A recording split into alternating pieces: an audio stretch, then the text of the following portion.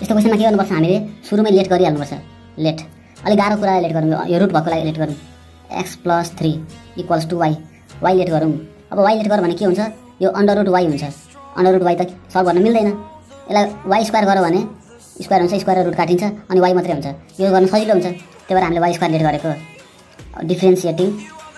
both sides by x x ले differentiate गर भने कति हुन्छ dx+3/dx plus sorry equals to dy square by dx और x+3 को डेरिभेटिभ हुन्छ 1 x को 1 3 को 0 इक्वल्स टु यो अनलाइक टर्म छ यसलाई लाइक टर्म बनाउनको लागि चेन रुल हाल्नुपर्छ dy डिभाइड बाइ dx अब यतिको कति हुन्छ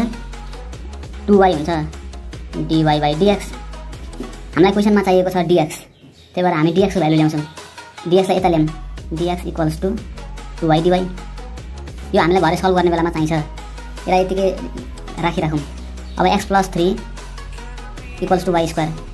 यहाँबाट के आउँछ x को भ्यालु y स्क्वायर माइनस 3 यो पनि हामीलाई चाहिन्छ भरे सल्भ गर्ने बेलामा अब इंटीग्रेशन dx को ठाउँमा हामी के लेख्छौं 2y dy direct 2y dy divide by 4x+3 यतिकै छोडौं अंडर रुट x+3 को ठाउँमा y square equals to integration 2y dy divide by 4x+3 यो स्क्वायर र रुट काट्यो y मात्रै भयो यो y र यो y पनि क्यान्सल भयो इक्वल्स टु यो 2 भनेको कन्स्टेन्ट नम्बर हो यसलाई बाहिर निकाल्दिनु 2 integration dy divide by 4x+3 यसलाई के गर्न मिल्छ 2 integration dy divide by 4x 4 into x को भ्यालु कति छ y square minus 3 y square minus 3 plus 3 यो छ अब 2 इंटीग्रेशन dy डिवाइड बाइ यो दुईटा टर्मबाट 4 कमन लियौं हामी 4 कमन लियो भने के हुन्छ यहाँबाट y स्क्वायर माइनस 3 बाँकी हुन्छ यहाँबाट 3/4 बाँकी हुन्छ किनभने 4 कमन त थिएन यसमा इक्वल्स टु यो 4 लाई फेरि बाहिर निकाल्दिनु 2/4 integration dy divided by y square minus 3 plus 3/4 कति हुन्छ माइनस 12 प्लस 3/4 भनेको माइनस 9/4 यति हुन्छ भनेपछि हामी के लेखौँ यहाँ माइनस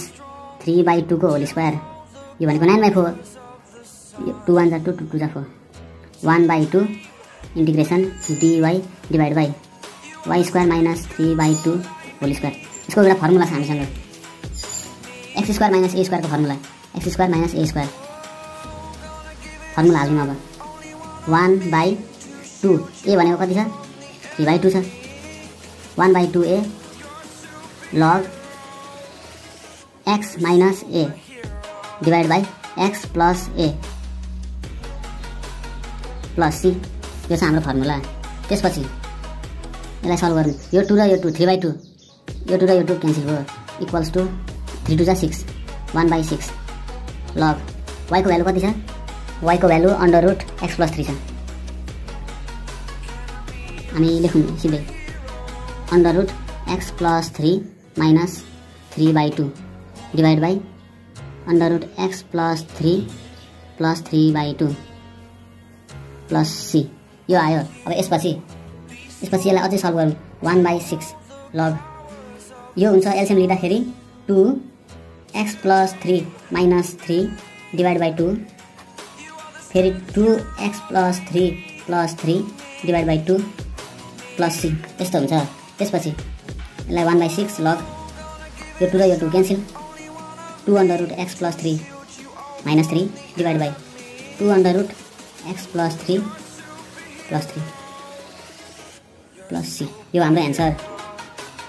यो पनि सजिलै छ बाइ बाइ